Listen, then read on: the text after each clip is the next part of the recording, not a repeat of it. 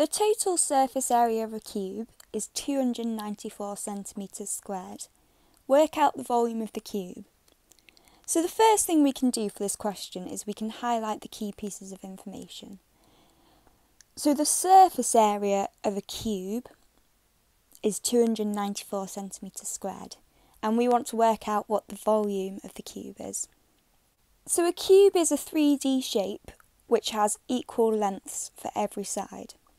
Now the formula for the surface area of a cube is 6 times by x squared, where x is the length of a side. So we want to work out what one of these individual sides is equal to. So we can write that 6x squared equals 294, as 294 is equal to the surface area of this cube. So next we want to rearrange this equation to make x the subject. So the first thing we can do is we can divide both sides by 6. So x squared equals... Now to work out what 294 divided by 6 is equal to, the best thing to do is use the bus stop method.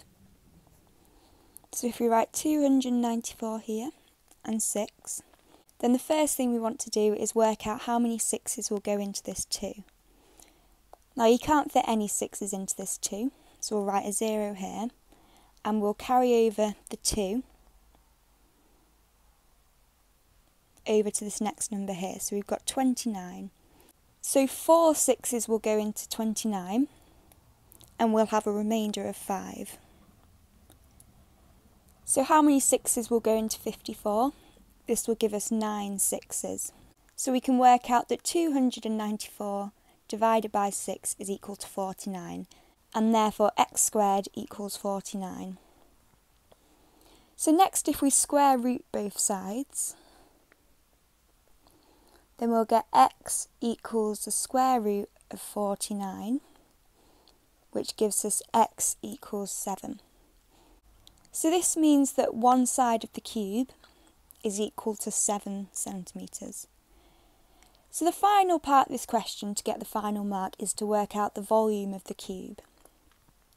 So in order to work out the volume of the cube, we do length multiplied by width multiplied by height. Now because all of the side lengths are equal, this means that volume is equal to 7 times by 7 times by 7, which again we can simplify down to 49 times by 7, and to work out 49 by 7 we can use the grid method. So 49 multiplied by 7.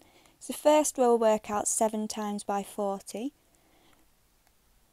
which gives us 280, and then 7 times by 9, which gives us 63, and then we'll add 280 to 63.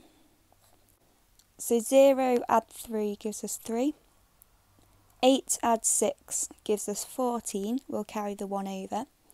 2 add 1 gives us 343, and that means the volume is equal to 343 centimetres cubed.